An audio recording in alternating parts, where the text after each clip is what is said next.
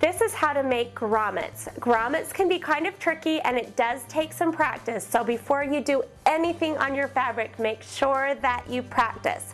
Grommets are used for a whole bunch of different things, but the fun thing that I love to do with grommets is use them in making purses, but you can also use them on belts and other things.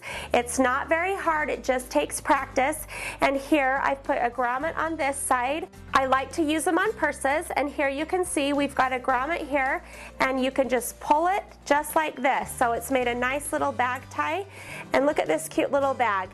These grommets were just simple to do, and I'm going to show you how to do it right now. There's some basic tools that you use in assembling a grommet. This first part right here is called an eyelet, and this little part with the teeth on it is called the washer. And what you do is you get your fabric, and you need your fabric to be at least probably four folds of fabric. If it's too light, it doesn't work, and you kind of need to use heavy fabric to hold the grommet.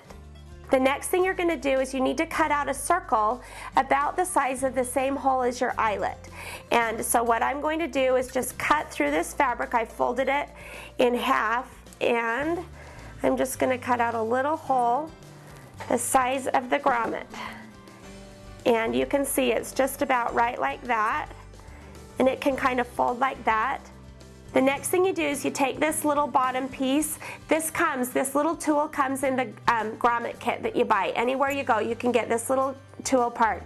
This is called an anvil, and it sits right like this, and you put your eyelet right on top of that anvil. There's a little lip right there.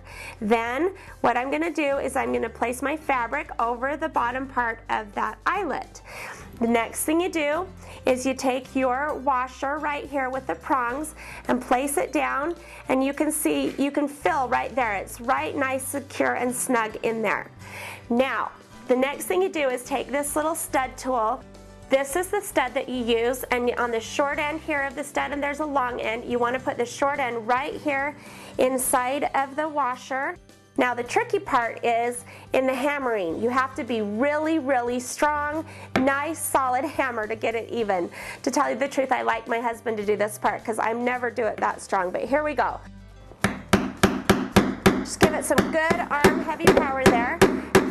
Okay, give it really a lot of strength. Then you just pull this off right here, pull off your little stud, and you can see there you have it. There's a grommet. Really easy to do, just use your muscles.